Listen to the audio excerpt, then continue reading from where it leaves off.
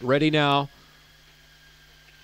Away, Shimmer Breeze away okay. Alicante Boucher's got good speed. Oakvale Striker's burning up as well. It got tight. Oakvale Striker got turned sideways.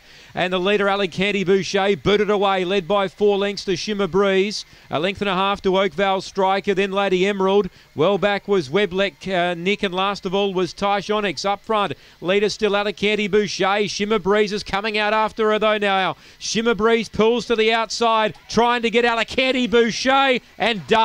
Shimmer Breeze from Alicante Boucher. Weblek Nick got going late to get third. Fourth, Tysh Onyx. Next in, Lady Emerald. Last time, the early speedster, Oakvale Striker. The time here's around 30 and 10, much slower than the previous two. Shimmer Breeze, the winner. Tony Rasmussen, a local win. Runs them down to win. Alicante Boucher, second. And Weblek Nick charging home into third.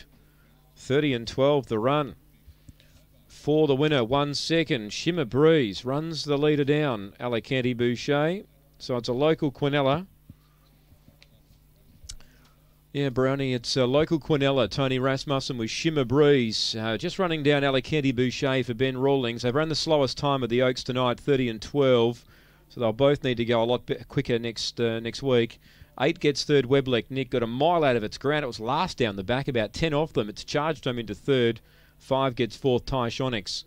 4:42 early, 13.19.